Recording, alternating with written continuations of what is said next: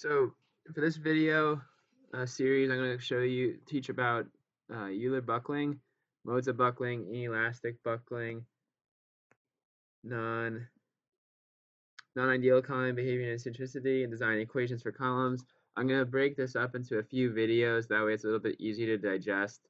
And so it's not just a 45 to an hour long video and you can watch it, take some notes, watch it, take some more notes, watch another video, take some more notes, so on and so forth. All right. So you'll have one problem from this on your exam, your take-home exam. So just go through it slowly. Try to absorb it as much as you can. If you have any questions, feel free to contact me during class on Thursday or over email. All right. All right. So there are some videos that I thought were interesting. This was more like a material. This video here was about like a material science, all about different types of buckling of columns with different end conditions and different lengths and stuff. There was a couple of videos on like finite element analysis, buckling for cars during like car crashes and stuff, and you can see the buckling deformation in plates. And then the last video is a buckling calculator that you can use to calculate like Euler buckling and some other types of buckling. So it's very simple to use. It's already stored online. Okay.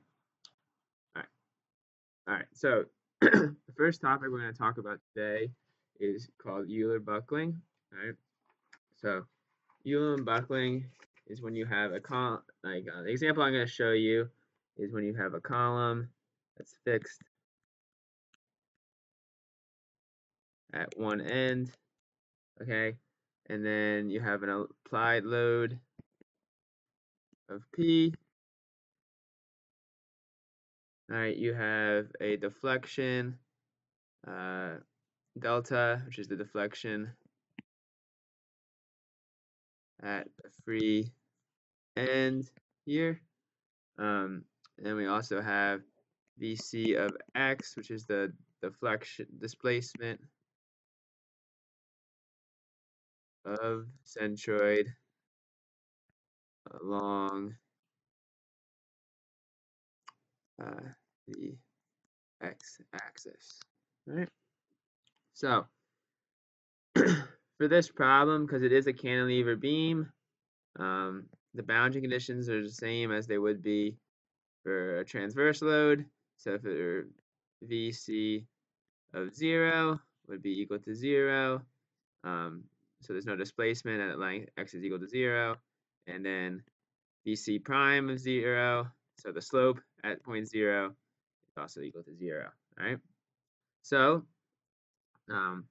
we can set the moment about the z-axis is going to be equal to p times delta minus the displacement along the x-axis. Okay. So if we write, we also know that the moment of the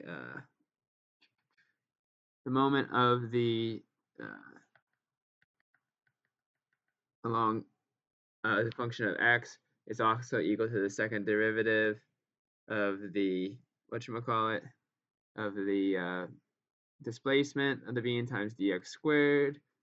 With respect is the second derivative of vcx times e to the iz. So if we just rearrange that equation, we can plug that in here. All right. And then if we rearrange this equation, what we'll end up getting is there should be a VC of x term here as well. But what we end up getting is a second order linear non-homogeneous differential equation. And the solution to this equation is this equation here. All right.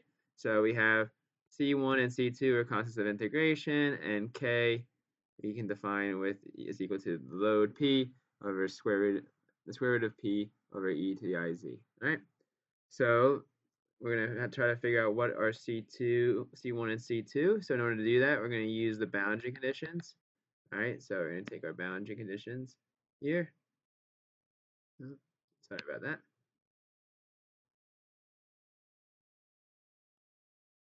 right? So we're going to use our boundary conditions here.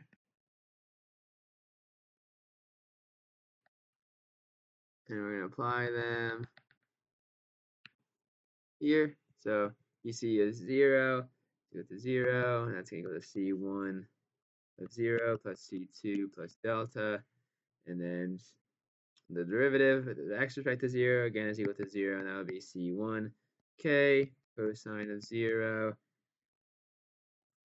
plus minus C2k sine of 0 plus 0. So what we end up getting is that C1 is equal to 0 and C2 is equal to minus delta.